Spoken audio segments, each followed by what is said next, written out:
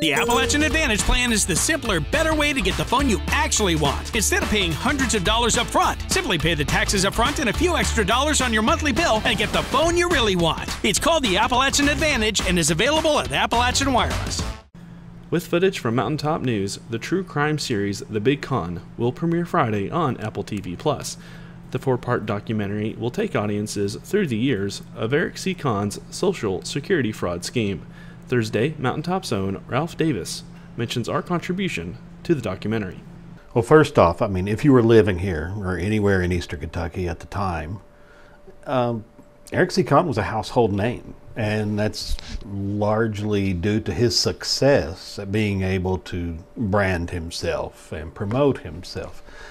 But that same drive that made him successful in that way also made him a tragic figure, I guess you could say, in that he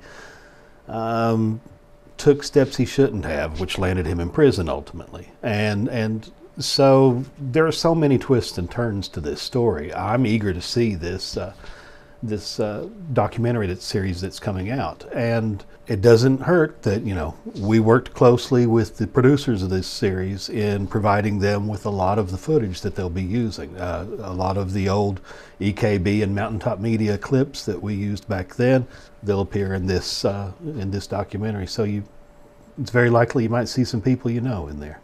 In anticipation of the series, Mountaintop had the opportunity to speak with attorney Ned Pillersdorf about his contribution and hope for the documentary.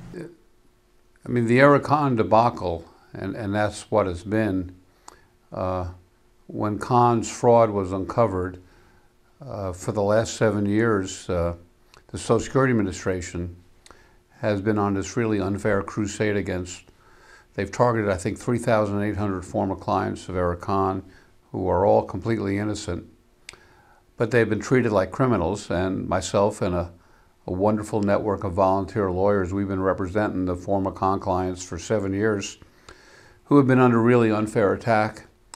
The really good news is we have won in the court system and gotten 250 people back their benefits.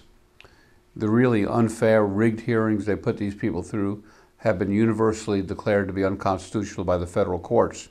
As of current, Conn is still serving 27 years at Ashland Federal Prison for theft, bribery, conspiracy to fraud the United States, conspiracy to escape, and retaliate against the witness. For Mountaintop News, I'm Joel Cordial.